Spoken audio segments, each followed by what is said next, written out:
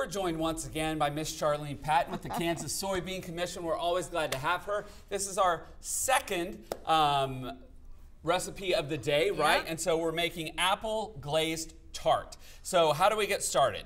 Well, I love this dough. We talked earlier that, and this is a different dough. I love it. It's a nice soft dough that we're going to do this pastry. Okay. But it uses margarine, and you want to use margarine that has a high oil content. Which is our soybean. That's right. Okay. That's our soybean product that's in here. Okay. So what I've done is I made that pastry, and then you refrigerate it for just a few minutes, and then you roll it out, and then I put it on here, and then it's such a nice one that you can just push it here to the side. That's right.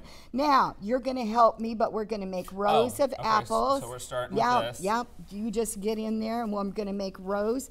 And you know, this would be fun if kids want to make diagonal shapes, if you wanted to do, gosh, patterns, you could do that.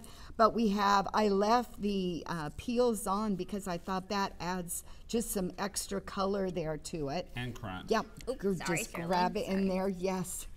Oh, and it looks like we've got green and.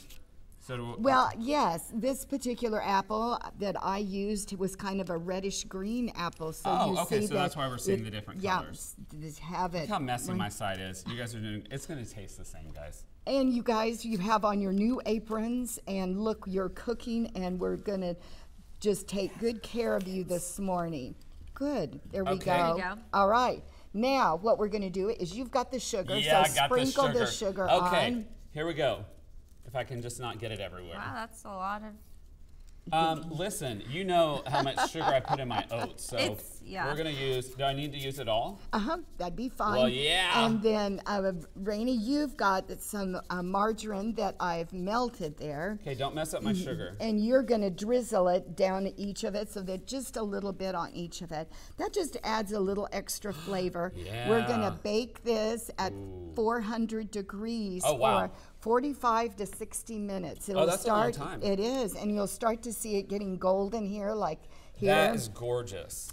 It is so pretty. When it comes out of the oven, to give it that sheen, I have got a little bit of apple jelly that I mixed with a bit of apple juice. And take your pastry brush and brush it when it comes out of the oven. And look how that once shines. it's done, because yeah, I mean, we really wouldn't be able to brush it now. So it's after it comes out. Yeah, and see how that shines so nice there? That is beautiful. Cut that into pieces, but how easy is that? And it looks so fancy. It I does. love Perfect it. for a fall night in with a nice blanket, a movie, and this right out of the oven. And the Oh fire. boy, that sounds great. Yep. That sounds right. I love They can get the recipe Yep. at kansassoybeans.org, and we'll send them all the recipes for October, or call our 800 number 877-KS-SOYBEAN. All right, thank you, Miss Charlene. Wonderful to have you, and we'll have another recipe coming up on Midday in Kansas. So stay with us. We're back right after this.